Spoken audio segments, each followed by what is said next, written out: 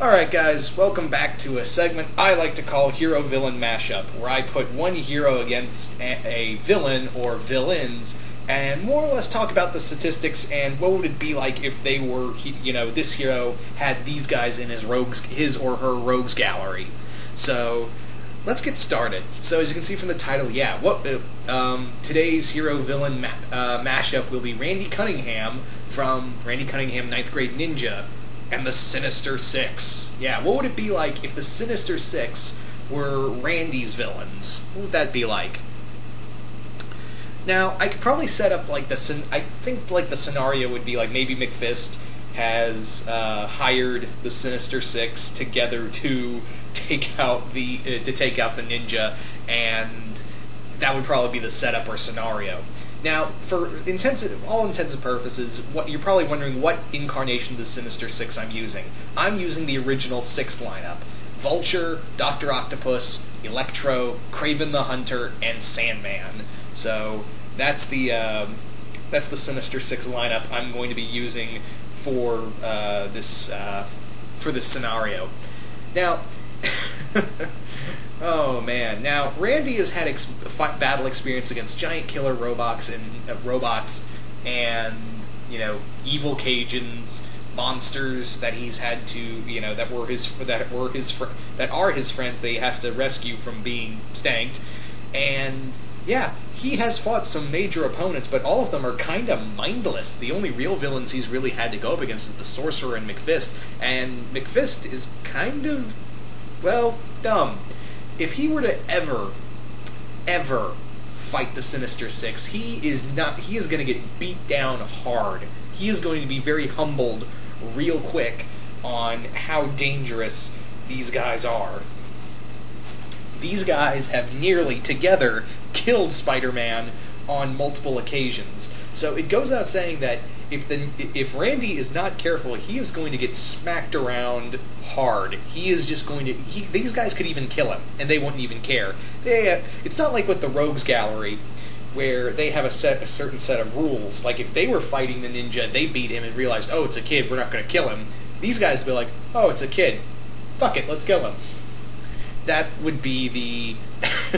that would be kind of the general consensus across the board, would be, yeah, we're just going to kill him and call it a day. So, from there, let's talk about individually. Like, if Randy had to fight these guys individually, starting with Dr. Octopus. Dr. Octopus is incredibly cunning, he's incredibly intelligent, and, of course, the four metal arms, the infamous four metal arms.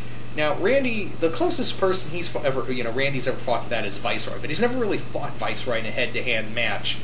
And plus, Octavius is no Viceroy. Tongue-tied.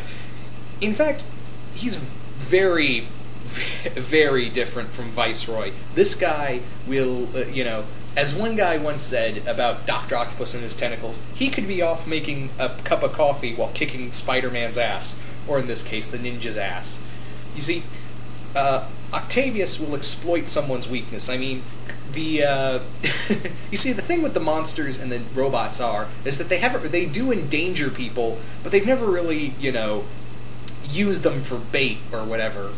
I mean, yeah, Howard's been used for bait a few times, but they've never really had a major hostage situation and the ninja could think his way out of. These guys, however, especially Octavius, he could hold somebody hostage and be like, look, you do what I say, or I'm going to crush this tentacle here is going to crush this girl's skull, and I won't. The only problem I'm going to have is cleaning the blood off this tentacle.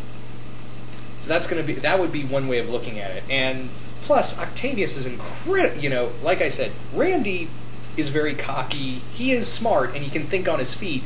But Octavius is incredibly intelligent. I mean, he could easily use the ninja's ego to his advantage and beat him senseless. So, let's move on to the next guy if Randy had to fight somebody in the Sinister Six in a separate match. Sandman. Sandman would be a whole other kind of monster, because no matter what the ninja has in his arsenal, nothing, any of his weapons, they're just going to go right through good old Flint Marko or William Barker, whatever name you use to have him go by. The Sandman, no matter what you hit him with, he's just going to come right back. Now, the ninja has a few weapons, spiritual weapons that he could use to take Sandman down. The newly acquired Ninja Hydro Hand, or the Tengu Fireball. Those are a few things that he could use. But remember, the Sandman could make himself into a giant wall tsunami of sand, and even make his whole body as hard as granite. And no matter what the ninja hits him with, even spiritual weapons, Sandman could just reform. And let's not forget, none of these guys are some mindless machine or mindless monster. They're a very functional working team, and separately they're just as dangerous. Like Sandman could morph his body into anything. That Randy could just hit, chop an arm off with the sword, reforms, punches him with a fist made of concrete. Among other, if he was to fight them separately, the Vulture. Yeah, the Vulture would definitely have the aerial advantage. Not only that, he's had years and years of experience, and the whole thing of Randy would probably be like, hey, I'm fighting an old guy. This'll be easy. No, it's not. That suit gives Adrian Toombs augmented strength, speed, and agility. So, yeah, Randy could be laughing his ass off about, fighting the Vulture in a one-on-one fight until the Vulture smacks his ass so hard he goes through a wall. And remember, out of all, he would dominate the skies. As last I checked, the ninja can't fly, so Randy's would be in a dangerous situation in and of that. Now, if he was to fight Mysterio one-on-one, yeah, he would be, I think good old Quentin Beck would be messing with Randy's mind tenfold. He would just be like, you ninja claim to be a master of illusions. I am the true master. I am Mysterio. That's how I see it. And then we have, finally, Kraven the Hunter, who would, definitely go Kraven's last hunt on poor Randy. He would be completely overwhelmed with the amount of, in a one-on-one fight. Randy doesn't have that kind of fighting experience to fight somebody who's gone head-to-head with Spider-Man, Wolverine, Black Panther, all these great hand-to-hand fighters. He would, I think that would be, it would be against Randy's forte. And yeah, he has the disposal of all these spiritual bladed weapons and all these other, smoke bombs and all that, and even spiritual weapons like the ninja air fist and whatnot. These guys, Randy, I forgot Electro. Electro could easily just absorb all of Norrisville's power and just convert it into energy and blast it right back at him. That's the thing. Now, as a team, these guys would probably smack the living shit out of him, as I said earlier. That's the thing with Randy, is that he's kind of complacent in fighting most of these robots. Yeah, he can thanks to the Nomicon, he can usually figure out a way to stop these machines and monsters, but these are capable, thinking, cunning, very experienced people, and metahumans. They're, all of them pretty, excluding Vulture and Mysterio, 4 out of 6 of them are metahumans. You gotta remember, Kraven has that special elixir that gives him superhuman strength, speed, and durability and agility. So, 4 out of 6, I'm counting, I guess you can count Octavius as a metahuman because he can control those the tentacles telepathically, so that counts for something. So 4 out of 6 of these people are metahumans and have had years of battle experience against not just Spider-Man, but other superheroes of the Marvel Universe. So you have to look at this as just this really,